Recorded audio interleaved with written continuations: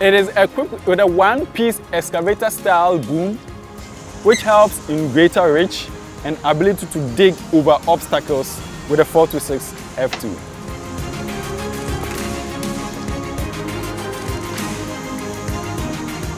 The stick is equipped with auxiliary lines to enable you attach a tool such as a hammer.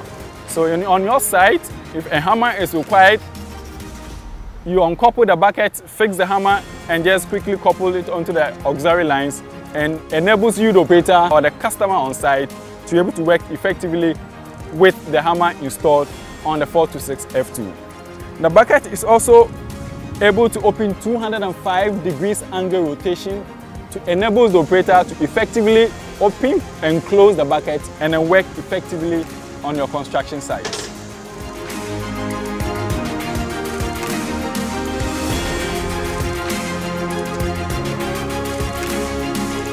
You have a one-piece cast sliding bar, that's the top and the down, for easier cleaning and maintenance, and enables the operator also to side shift the hole left to the right with an ease during operation on site.